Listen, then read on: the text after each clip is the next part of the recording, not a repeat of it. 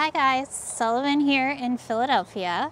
We are experiencing the 2 cold weeks that I hope precede real spring. We, like many people, had a fake spring.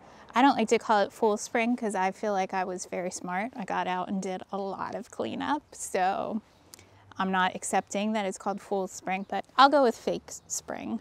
The big point of today's video is to reveal this year's big garden project.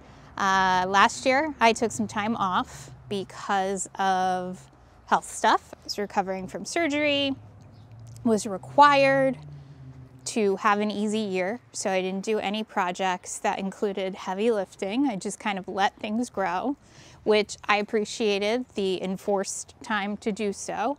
When you're constantly in project mode, you don't really stop to take stock or pause to appreciate the work that you've done. And so for me, that was an excellent way to stop and just literally watch the flowers grow.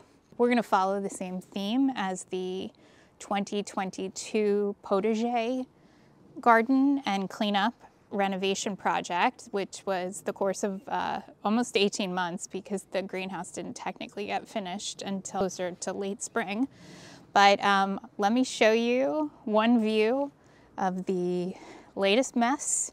We're starting with a strategic view where you can't quite see all the disasters.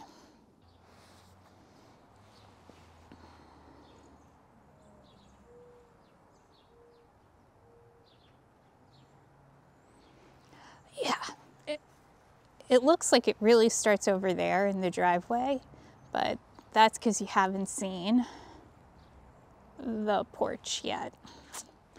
So if you're familiar with my channel, you know that I have been renovating a big garden here in the city of Philadelphia for several years.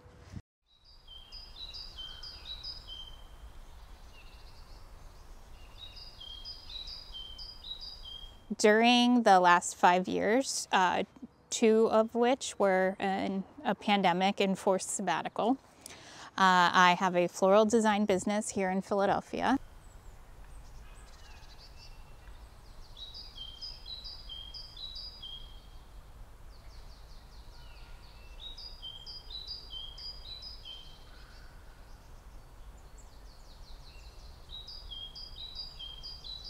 Here's where we are in relation to the house, and I'll put up drone footage as well.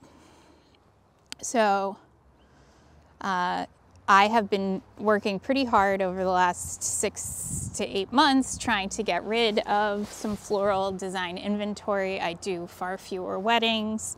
I'm in the process of launching my own vases for sale. My first collection of 3 pieces is currently in production, and I am busy with website and photos and production and packaging.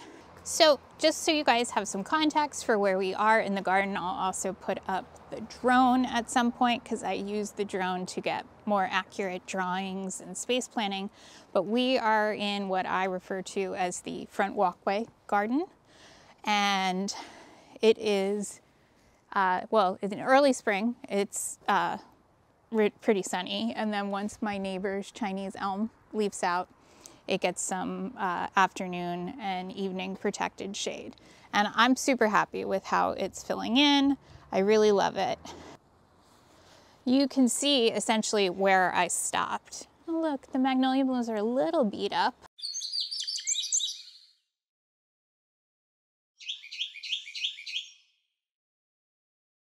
Anyway, you can see in this garden where I was comfortable working and where I stopped. And that's a rose bush we inherited. I planted that smoke tree. My neighbor's hydrangea has gotten absolutely huge. And I put, that's a tricolor beech that is sort of in storage. But essentially, where our walkway turns into the porch this is where I stopped. Because from the minute we bought this house, I loved this view, you know, minus the piles of irrigation hoses and general garden debris. I loved this view of the garage, not with my old studio sink in it, of course. And I love the slate roof. I love the paint color now that it's updated. I have been working to grow some massive wisteria. That's one of the projects on the list, is to train it to really cover. I've not worked on this area, not just in part because it's a huge mess, though it is. It becomes a dumping ground for things from my ceramic studio. I always thought this view was so great. It had a lot of potential. I didn't know what to do back here, and now I know better. I have some experience. Let's walk around to the other view. I know I could just jump down into the mess, but then you can't see the garden. So let's walk over. So, you know, when I'm working for a client, I don't usually have the option to procrastinate a design decision for several years. But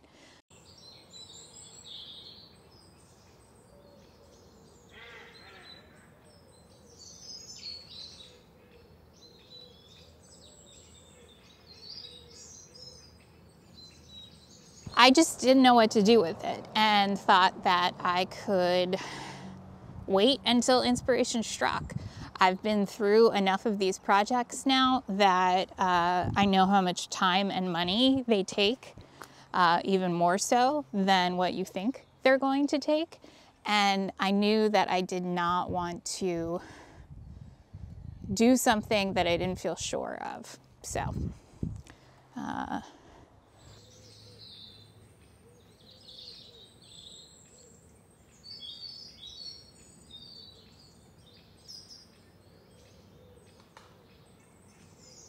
these are pine knot hellebores. I got them in a tray, a flat of plugs.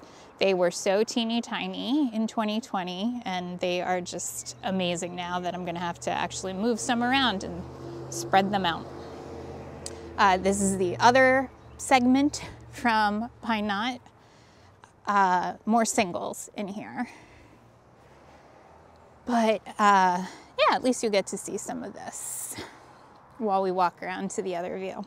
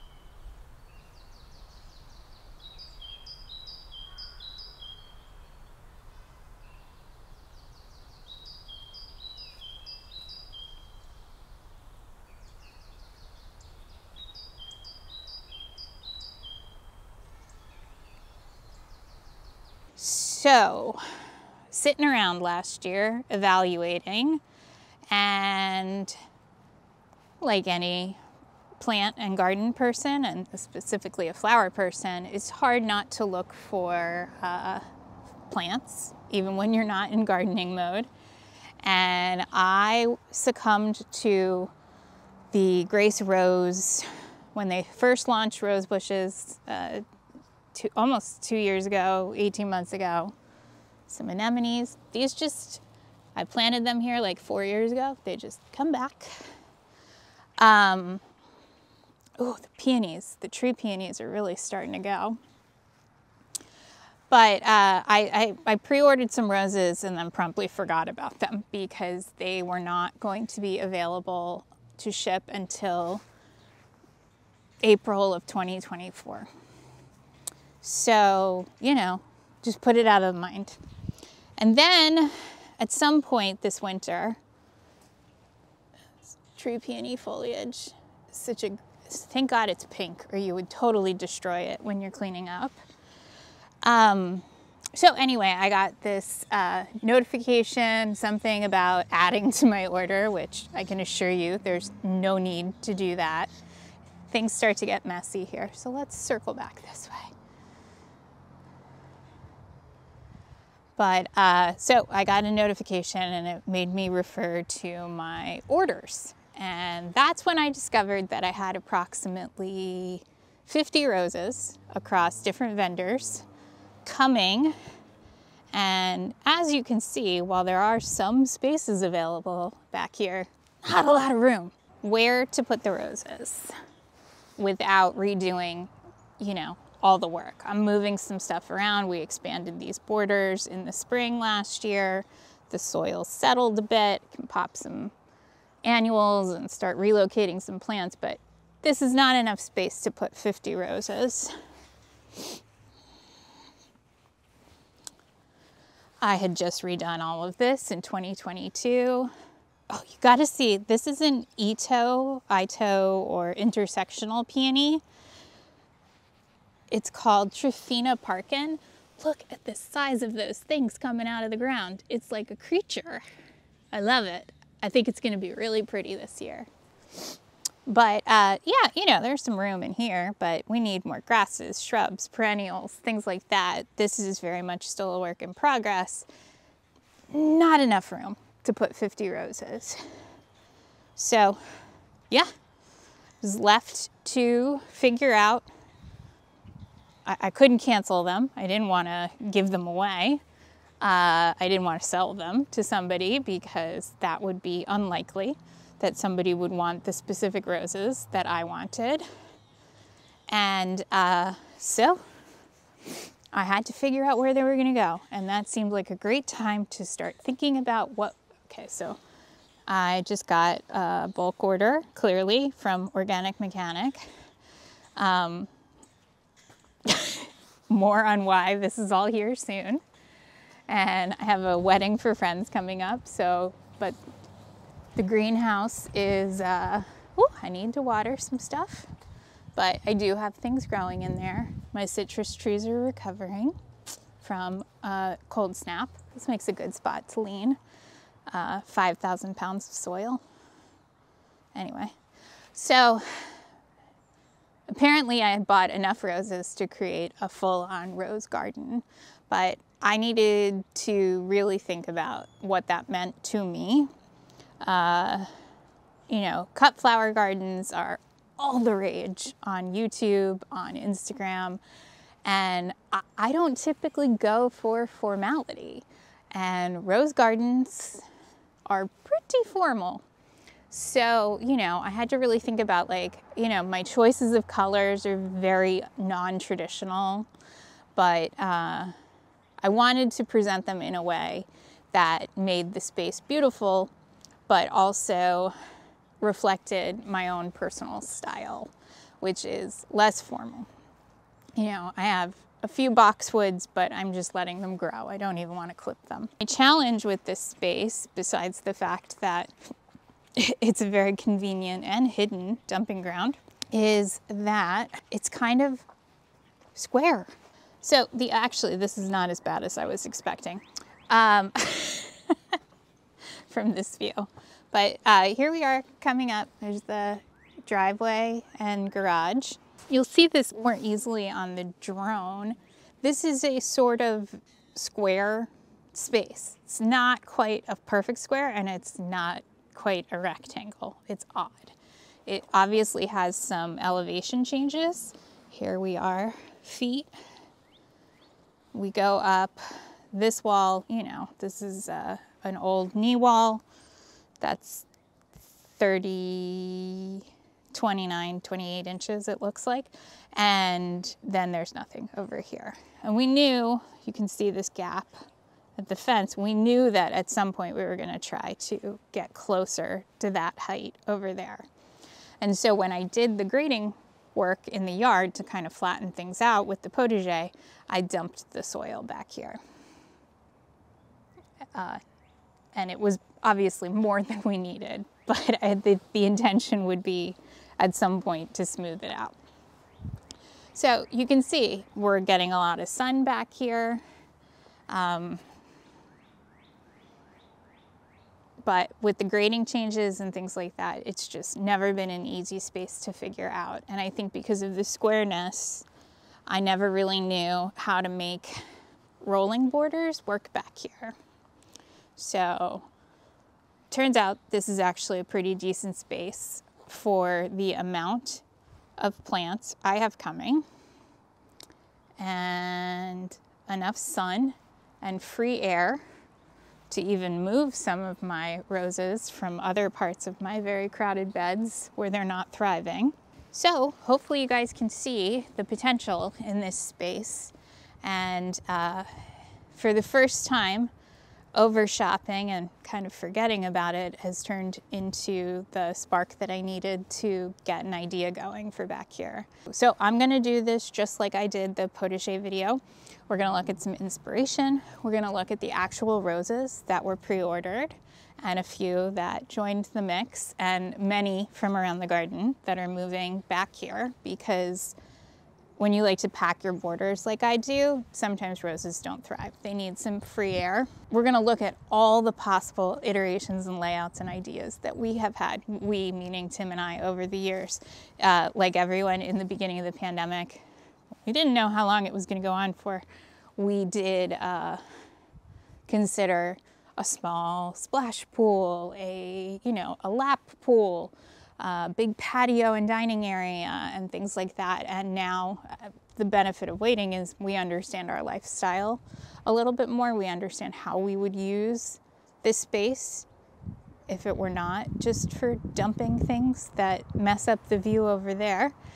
And if we wanted to use the porch and things like that.